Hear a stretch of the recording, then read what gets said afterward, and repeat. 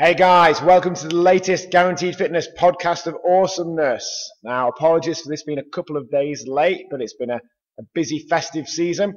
I hope you guys have had a fantastic time and are all ready set now for the new year. Now, we have encountered a slight problem in today's podcast. We recorded the interview for it the other week, so Matt will be on that interview asking questions and so on. But unfortunately, at the moment, Matt is down in London ready to celebrate New Year's Eve tonight. Now, don't worry guys, all is not lost for this introduction and for the rest of the podcast, because unbeknownst to Matt, I secretly took a lock of his hair the other day and have had specially cloned a replacement Mattbot. Now, hopefully this has all worked, but Mattbot should work in exactly the same way as the real life Matt. So let's just see how he's doing today. You okay, Mattbot? Yes, John, I am fine, thank you. How are you today? Yeah, I'm good. Cheers, Matt. Yeah. So, you had a good Christmas? I had an excellent Christmas, thank you. Cool. And am I right in thinking you got Emma lots of personalised photo products with your picture on? Yes, that is right. And did she like them? No, not particularly. Well, I did kind of warn you that might happen. So anyway, what else do you know, Matt? I must say, John, you are looking particularly handsome today. Okay, easy, Matt, easy. Can we just get on with the podcast for now, okay? Welcome to the Guaranteed Fitness podcast of Awesomeness, where you'll discover hints, tips, and ideas on how to transform your lives and bodies, and how to become what you always wanted to be. With your hosts, Chief Ninjas, John the Guru Hall, and Matthew Can't Spell Nicholson. So, guys, right. First of all, we've got this week's question of the week. Ask John and Matt. So, it's a question from Fiona McDougall, one of our ninjas down at Guaranteed Fitness Macclesfield. Matt, would you like to read out the question? Okay, John. Fiona has asked about exercises that can be done in your bedroom / hotel room when you are away from sessions. Yeah, excellent question, Fiona, and it's one that people ask us quite a lot. For those who are members, you hopefully notice on the website we do have home workouts. They're online workouts that can be done anytime, any place with no equipment. All the information's on there, a description of what needs to be done for that particular workout, a video demonstration of it, and you can actually stream or download music where the timing is set to that individual workout. So for those that are members, that's on the Guaranteed Fitness members side, just under the exercise tab. But what we'll actually do for everyone out there, because I appreciate a lot of people are looking to get in shape in the new year and either haven't been able to join us because they've missed the cut-off for our January trial, or they're perhaps nowhere near us, we're going to put that on the show notes to this particular podcast. So just go to guaranteedfitness.co.uk and pop the email address in there. Or if you're already on the list, you'll see the link in the emails we send you out. And we'll put a link there to where you can do these home workouts. Cool, right, and we've got next the thing of the week. So, Mattbot, are you ready for your thing of the week jingle? Yes, I am, John. Okay, go for it, Mattbot. What have you got? The thing of the week. Mattbot, that was particularly disappointing, to be honest. I was hoping you'd be better than the real life Matt, and if anything, even worse than him. And I actually can't believe I'm going to say this, but I'm looking forward to the real life Matt getting back next week.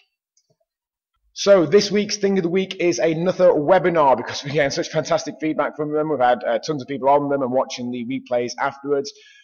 For those that haven't been on a webinar yet, it's a fantastic interactive way to find out new stuff, basically. They're an online presentation taken by Matt or myself or both, in which we go through various things. You can see what's on our screen on our computer. So the advantage of that is that you don't need to leave and go somewhere. You can be sat there like Kay often is in her pajamas watching the webinar. And you can interact as well. So people can ask questions throughout, ask us to go back a bit, recover something, put their own 2 cents in or what have you. So the next webinar we've got is called Make Your Comeback, Feeling 10 Years Younger in Just 10 Weeks. So it's a lot of easy, simple things that you can implement into your life, and we're going to cover really how best to do them rather than just giving you the information. That's on Tuesday, the 7th of January, which is, what's that? From when I recorded this, it's next Tuesday, 8 p.m. Anyone that wants to get on that, just go to guaranteedfitness.co.uk/webinar. That's WEBINAR. And just pop your details in there and get yourself registered. It's all completely free, and it'll just send you all the details and information that you need. Cool. So we've got this week's interview, and Matt Bott, who's the interview with this week? This week's interview is with James Largy. He is a personal trainer from Manchester, and I have seen on Facebook that he often has pictures with his shirt off, and he is a very attractive man. Yeah, okay, Matt Bott, I'm sure that's true, but we're probably going to be looking more at the content of what he's got to say for himself. So recorded this the week. The real life Matt is on this interview, so let's get to it. Okay, guys, so today's podcast interview was with a trainer called James Largy, who we know from Manchester area. And I've known James for a couple of years through work I've done with the PT Academy. James has got a fantastic fit camp company called FrontLine Fit, which is doing absolutely great things in the Manchester area. And just recently they've started to roll out some new training stuff, which is really exciting. So I thought James is a great person to get on the podcast, firstly to share a little bit of his experience, his great insights into how people can start to transform their lives and their bodies, and also to hear a little bit about this new training thing he's got going on. So, James, first of all, just tell us a little bit about you, your history, how you got into fitness, and what you're doing now. Cool, no problem. Basically, fitness, sports performance, nutrition and health, all those sort of things have always been something that I've been massively fascinated with. I grew up competing in your typical sports such as football, basketball, boxing, all the poor kids' sports really. And then I went on to university to complete my degree in sports and exercise science. I used what I'd learned through my education process, so to speak, and then applied it basically on myself and my clients in a group setting, which of course spurred the growth and somewhat generation of one of the companies I own, which is based in the northwest, as you've mentioned, specifically Manchester. FrontLine Fit, so yeah, that's the outdoor group training company. Awesome, cool. How long ago did you set up FrontLine Fit, James? It was 2010, so almost running 4 years. Oh, nice one. And what sort of people do you work with there? What sort of your normal members? To be honest, John, it's a wide range of people really. Reason being is that FrontLine Fit as a company is no longer just an outdoor group training company. We now have several different services that we provide. The 12-week strength camp is one of our latest additions to FLF, which is mainly focusing on adding as much lean muscle mass safely, effectively, and of course naturally in the shortest time possible. Cool. I mean, it's a plan of which I used myself previously, and I still use now to some respect with my one-on-one clients to specifically gain strength whilst adding as much lean muscle mass as possible. Yet the 12-week camp, which is different to the fit camp because that's only 6 weeks and it's outdoor, it's a different style of training altogether.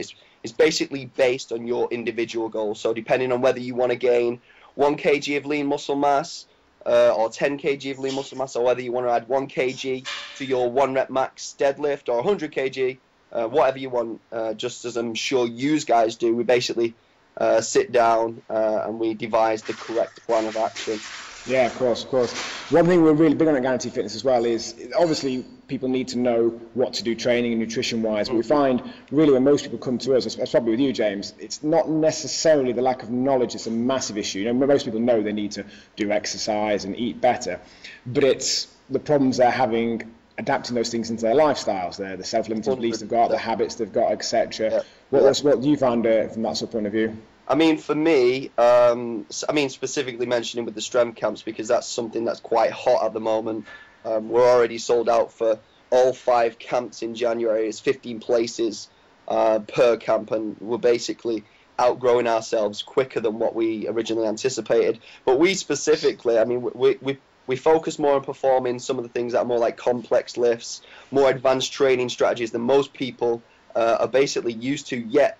Due to the diversity, coming back to what you said earlier about what type of clientele do I have, we have to still kind of do it in the safest but also the most effective manner as possible. After all, I mean, I suppose you got to look at the fact of it's all good looking strong, but if you're weak as a mouse, then it's pretty crap.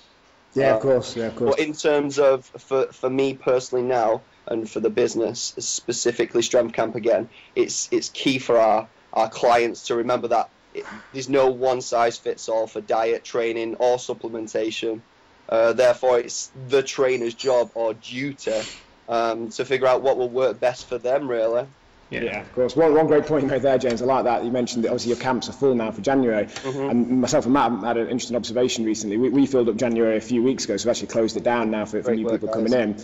And you can actually see the sort of your average personal trainers now are just starting to market for January. And I know come sort of early to mid-January, they'll be hammering buy my stuff now on Facebook because basically they haven't built something that people are going to want to commit to ahead of time. They're just going to wait till people are desperate and I mean, for anything.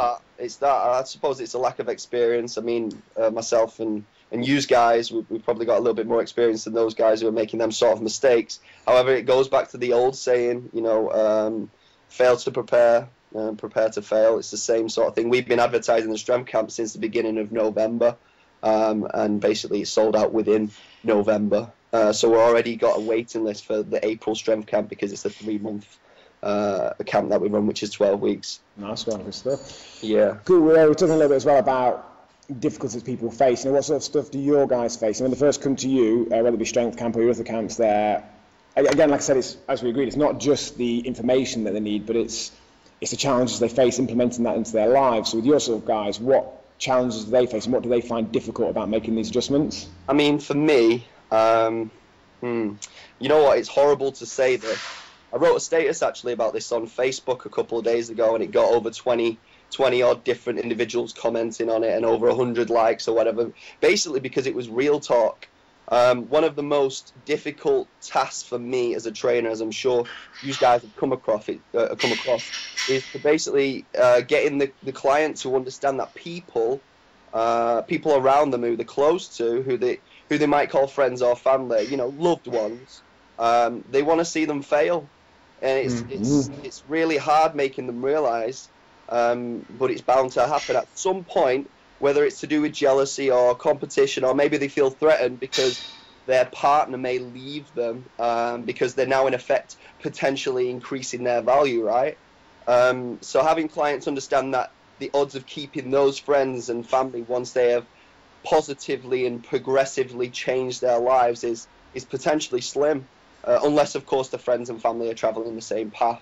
I think that's the most difficult thing for me personally. Yeah, definitely. That's one thing that we talk to our members about, and that's really why we term what we do as transformations rather than just weight loss or toning or what have you, because it's a whole life and body transformation. It's not just a change to the amount of body fat you're carrying around on the outside of your body. And one great expression, I think I actually mentioned this in about the first or second podcast, that I really like. It's the whole concept of failure is best endured shared. Now, this was actually introduced to me first when I was an area manager for fitness agents, actually in with regards to personal trainers, about how a lot of personal trainers try and drag down other personal trainers by talking about, oh, it's not a good area for training, is it? So-and-so's got all the clients, the gym charges too much rent, etc. Because if all the trainers there are struggling, then it validates their opinion that it is just impossible. But if another trainer's been successful, it makes them question that and look in the mirror. Exactly the same with people when they're changing their lives.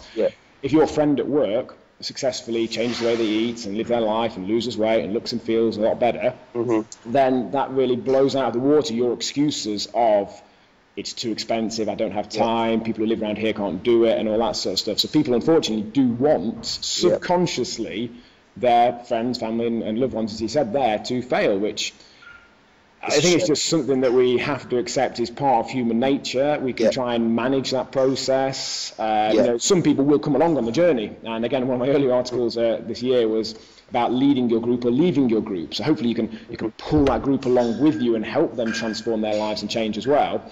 But sometimes, leaving the group is for the best. Yeah, most definitely. And it's even more painful when it's somebody close to you. I mean, I've had clients in the past who, they've got in tremendous shape, they're feeling so positive about their life, their work is thriving, their training's thriving, their nutrition's thriving, their energy levels are thriving, they're now finally sleeping, and just unfortunately the relationship with their partner, boyfriend or girlfriend, husband or wife, doesn't seem to be working out. Maybe I can't quite put my finger on it because it's different for every single individual. But yeah, it is a shame sometimes when that happens, and it's kind of hard to make your client realise that this is something that they may have to accept. Yeah, we heard a really bad one recently, actually. I won't give the exact phrase because it'll give away who I'm talking about, but one of our members reported back to us that she didn't have a lot of weight to lose, but she's lost it, and she looks absolutely amazing now. And she went home and was talking to her husband about how she looks, and I think she's got a new dress or something like that on. And he likened her to essentially a female bodybuilder, which is insane because she looks nothing like that. She looks amazing, but that is a massive hate for most women, especially now the fact that there's so many more women now realising the benefits of weight training specifically. Yeah. And I think that's one of the key things another key difficulty that I come up against when I first get a new client or a new strength camper who comes along and I say, right, we're going to do some heavy weights today, and they look at me as if to say, I don't want to look like such a body, or I don't want to have muscles, and it's kind of painful when your loved one will link you towards looking like that person who they just do not want to be, and it's really... Of course, yeah. We mentioned this again before on earlier things. What do you say to people like that? Because say like your average housewife has got a few stone to lose. If they are concerned about looking like a female bodybuilder, what would your response to that? I mean, for me, it's all perception. So, I mean, you could have it's perception with everybody. I've come across a lot of people who suffer from certain eating disorders, and this was the biggest eye opener for me. It's however you perceive your body to be. Or even specifically in that case, however your husband perceives your body to be. And it's just a case of, if this is the physique that you want and your husband doesn't want it, then it's a case of, right, who's more important, or what's more important, your happiness or his?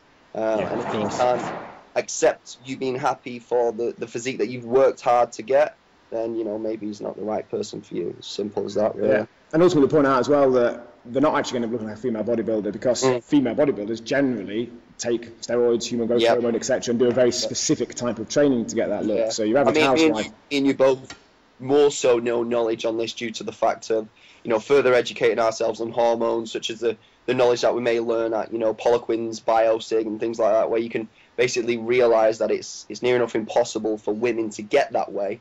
Unless they are taking, anabolic steroids. And the thing I always say, if it was that easy to look like Arnie, I'd have looked like that for the last 10 years.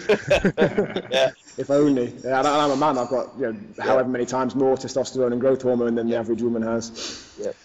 I mean, don't get me wrong. Some women do manage to to get leaner and to look more muscular, so to speak, as other women who are doing exactly the same exercises, the same reps, the same tempo, all that sort of stuff. But it's just a case of genetics will allow that to happen.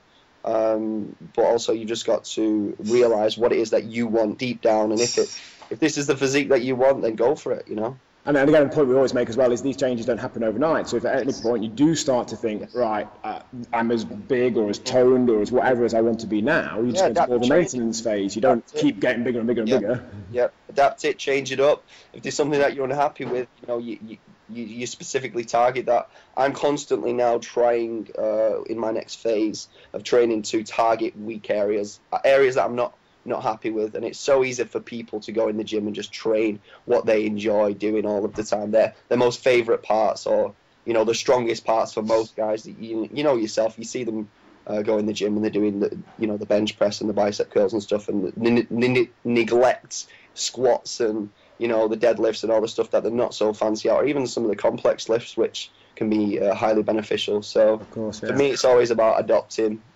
changing the training program up, making sure that you're hitting it from a different angle. Yeah, cool. Right, talking a little bit about food and what have you, because I should imagine you probably have a similar sort of thing. Most people, when they come to us, have really what the government have told them to eat, to be honest. It's cereal or toast for breakfast, maybe porridge with maybe an orange juice, some sort of sandwich or soup or something like that for their lunch meal, and then an evening meal, maybe like a meat and veg or a pasta-based meal or pizza or something like that. What sort of changes do you generally recommend on like a more like blanket general approach?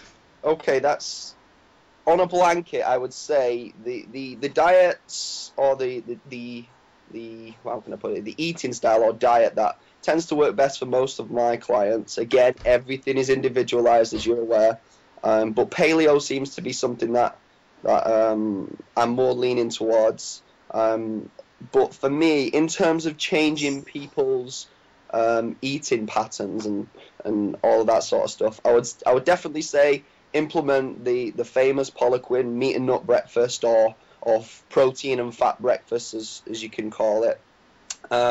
Obviously, because you're getting your healthy fats in there as well. You obviously, the meat's allowing for a slow and steady raising blood sugar. And yeah, I mean, for me, the main thing is making sure that my clients from day one get a healthy breakfast in. As soon as we get the healthy breakfast, we just start to focus on one thing at a time. And I think it's something that so many people don't realize, specifically with habits. You know, you've got to change things one thing at a time. I feel like especially coming up to January now, so many people, the reason why they fail is because they try to change too many things at once. And you know, it's silly really to kind of use this analogy or this quote, but Rome wasn't built in a day. And it's important to remember that we are what we repeatedly do, and we become the same as those of, you know, mentioned earlier, of who we surround ourselves with. Which is why I feel specifically group training and Frontline Fit has been so successful, really, for gaining results of which people have failed to get on their own in the past. Yeah, definitely. A couple of points there, yeah. I mean, one, it's actually Poliquinism, so I'm sure you probably heard it when you went on this course as well, is you are the average of the 5 people you spend the most time with. And that's why we find our group situation works so well. People are just almost dragged along by the group a little bit, whereas if they surround themselves with people that are going to take them in the opposite direction, they get pulled in that direction instead. Exactly, John. I mean, for me personally, my clients, my group training clients, when I first started the Fit Camp, were getting better results than my one-on-one clients. So it's a bit of a long story how we started, really, but that, I think the group training is so underrated, or, you know, undervalued. And even to some respects, if you have a strong or knowledgeable training partner, you know, just the help of being around somebody who's doing the similar sort of thing as you, and again, the same as you, only making one maybe 2 changes at a time. I think that's doable, and that's the path to success, so to speak. That's definitely a big thing, yeah, the changing one habit or so at a time, because people, exactly like you said, they try and change 10 habits, and then as soon as they fail on one, they just give up on the whole thing. Whereas if you successfully change one for a number of weeks or so, or a month or 2, and then you feel confident with that, and you've got that as a new habit in your life, you can start working on another one. And people are often put off by seemingly how long that's going to take. They might think, well, it'll take a whole year to change all my habits. Yeah. But the thing we always point out is every time they've tried in the past, they've spent the whole year then not changing their habits and not achieving what they wanted to. Yeah, I think it's just the whole education process in terms of teaching the clients during their transformation journey, so to speak, which is the ticket to long-term success. You know, making them aware that cake or that Haagen-Dazs ice cream they will be able to have and enjoy, and it won't necessarily affect them in a negative manner at a certain stage of their training. You know, once they're lean enough, once they're obviously more insulin sensitive and all the rest of it, they can enjoy all these fancy treats which they feel as though at the time they will never be able to have again, and therefore they should jump off the side of a bridge. Yeah, just to go back to the breakfast you mentioned there a minute ago as well, I obviously did Biosig, and Poliquin recommends the meat and nut breakfast, and we recommend, as you said, more of definitely getting that balance, so getting the healthy fats and the proteins in there. And to us, that's one of the biggest wins people can make. It's not necessarily the easiest thing, but for something that might only take a couple more minutes, it's a huge difference. One of the main things I would say to anybody who wants to implement the meat and nuts is do what I do, or do what I tend to tell my clients to do. And when you're making dinner or tea at night, cook extra meat. Basically bang it in the fridge. If you want to heat it up in the morning, so be it. A lot of my breakfasts are meat and eggs. Well, that's not necessarily to say that all of my breakfasts are meat and nut or protein and fat. You know, there is the odd breakfast where I'll go back to your traditional, you know, porridge, or we'll go back to maybe some protein pancakes or something. And, you know, I'll just constantly keep it mixing up. Is the moment the time your diet becomes the same, and it becomes the same thing every morning, or the same sort of style, is the same as when your training's the same all the time. It just becomes stagnant. You get bored. You lose motivation. Before you know it, you just fall off the wagon completely, and, you know, it's just all out of the window. So it's really important to keep mixing it up. But you've got to remember the whole ratio. You know, a little bit of bad isn't necessarily a bad thing unless you're in a bad place. Yeah, definitely. Yeah. Cool. So you just mentioned a second ago about educating your clients. I know, James, you've been working on quite an exciting new thing about educating personal trainers. So let us know a little bit about that, will you? Yes. Well, basically, in my opinion, I'm sure it's in your opinion also, you've been in the teaching game for a while, the quality and the knowledge and even the experience of the average personal trainer is extremely poor. Unfortunately, becoming a personal trainer for most is the easy part, as you're aware, yet being successful and making a living is where the real, challenge lies. As I say, you're aware, we now basically live in your fast track crash course style culture, which many hopeful trainees are given the bare minimum of knowledge, really, and are qualified, in my opinion, too quickly and launched into the workplace extremely unprepared, which is probably why 60% of newly qualified PTs give up or fail within 6 months of qualifying. I'm not actually sure where that exact statistical reference or I've seen different stats all over the place. But yeah, the way I yeah. look at it, none of them are good stats, shall we say? Yeah. Yeah, it's a well-known fact. I'm not too sure where it comes from, but it's scary to think about. After being a newly qualified PT coming into this field of work, and to be honest, guys, this awareness of the fitness industry's current condition is the entire reason why my newest business venture, Future in Fitness, has been created and launched after, I would say, around 18 months of collective work between myself and some other, really amazing people who we have on board delivering aspects of our ultimate diploma now. Cool. So tell us a little bit about that, because I've seen some of the names you've got involved. That's quite a selection, isn't it? Yeah. I mean, we basically recognise the flaws within the teaching approaches, every possible reason, excuse, and roadblock for not making a successful career in the fitness and health industry is covered within our courses, seminars, toolkits, mentorship programs. Basically, making sure that all of our postgraduates' chances of success are extremely high.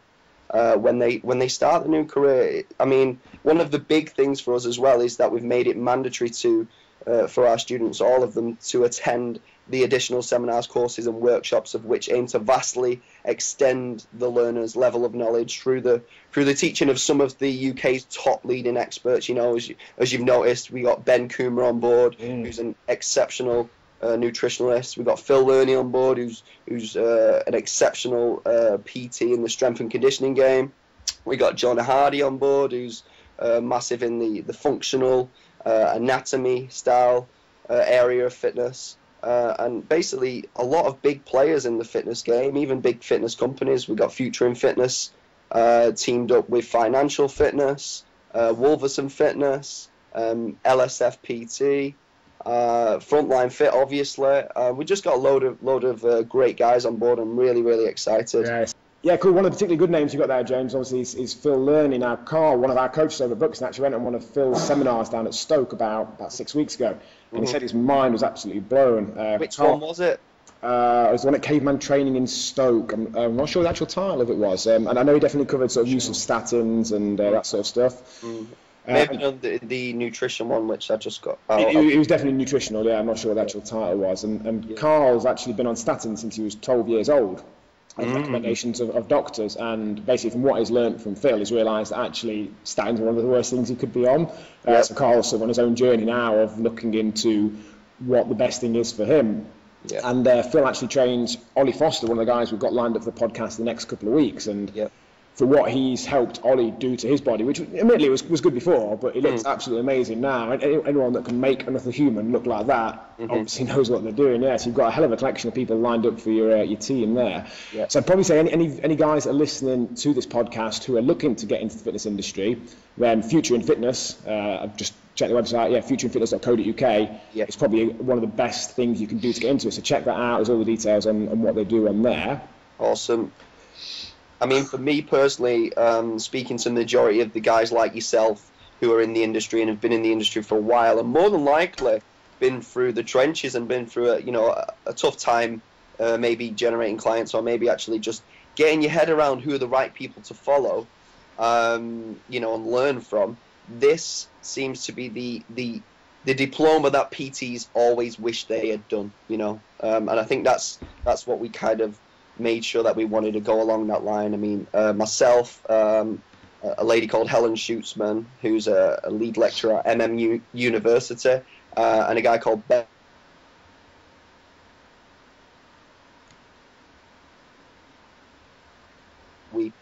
We decided who we felt was right to carry the course and basically put our students on good stead from the get-go, and that's pretty much what we've done. We've included everything within the Ultimate Diploma. Yeah, I'm just actually looking at the Ultimate Diploma page now as well, so if anyone wants to check it out, it's on the Future and Fitness website, and it's basically like a little table with ticks of the various things that you could possibly have as part of a diploma, and then showing all of the training options out there and which bits they include.